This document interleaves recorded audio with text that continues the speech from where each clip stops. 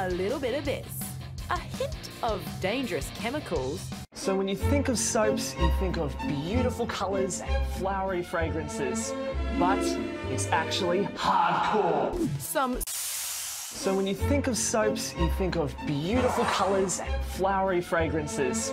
But it's actually hardcore.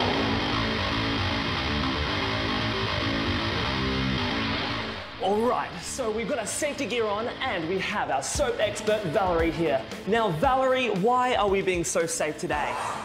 Well, when we're doing soap making, we're actually using some chemicals that could be dangerous. So the sodium hydroxide we're using, which is called caustic soda, has a pH about 12. That, if it gets on your skin, can burn you. And if ingredients are introduced in the wrong order, they can even explode.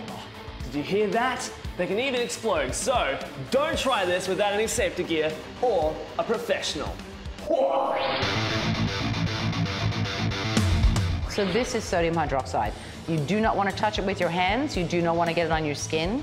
And when it's mixed with water, it's going to make a very dangerous liquid, really. Okay. Okay, and that's exactly what we're going to do with it. We're going to mix it with water. But we're not going to tip water into here, because if we did, it would literally explode. It would like spit out and explode. So the powder mixes easily into water if it's poured in. So we're just going to pour it in. Not only is it quite caustic and it will burn you from a chemical point of view, it actually gets very hot. So you can actually hear it sizzling. Can you hear it? Yeah. So just feel how hot that is. Wow, this is some pretty hardcore scientific stuff. Now stir and dissolve very gently and let it cool down a bit from that crazy high temp.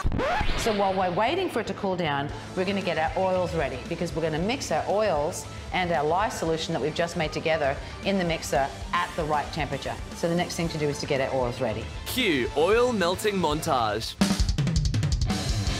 We've got a little of a lot of different sustainable oils in the mix. So if you get a soap that doesn't have any extra fat in it at all, then it's just soap. It's really good at cleaning, but maybe a little bit harsh on the skin. So when you're soap making, you can choose to super fat your soap. This kind of soap is going to be super fat with a pH. All right, so now we have our oils in the mixer and our solution, and we need to add them together now that they're at the same temperature. So pour it in slowly. Wish me luck. All right, here we go. It's sounding like it's doing some pretty crazy things in there. It is. It's mixing like crazy. So now we're going to leave it for 10 minutes to mix, and then we'll check it to see if it's ready. Time's up. All right, what do we do next? All right, we'll turn off the mixer before we take the cloth off so we don't splash ourselves. Yes. And we have a look at it. So let's have a look at this and see if it's ready. It looks completely different now. Just undo it and bring it over here. It looks really creamy. So let's have a look at scents first, because we're going to use one scent for both of them. What scents? I've got all kinds of choices in here. I've got lemon, I've got bergamot, rosemary, lavender, lime, well, pine. Well, Val, I think I need to choose the most hardcore scent of all. That would have to be lavender. Okay, Grandma. Okay, moving on. Add the lavender oil. And then the best bit, colour. Hardcore colour, naturally. And then we wait some more. Look at that. That's great.